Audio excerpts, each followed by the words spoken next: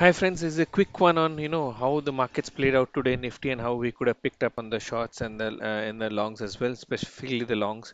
If you see, our initial plan was to sort of look for pullbacks with 180 holding, but once markets cracked below, shorts were on, but there was not enough entry opportunities in the short apart from this pullback at 100 levels. Okay, then we were holding below yesterday value area, so definitely this was a reference where shorts were typically on.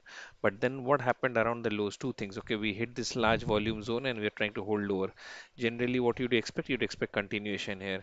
But if you see here, prices become flat line while delta was sort of trending negative, especially around this point. If you really zoom out, sellers really tried very hard to push around this area while the prices remain static. So what do you do at this point? You wait for one bullish candle and look for a follow through trade. I think that was a simple plan that we played today. A great lesson in absorption and sort of counter trade.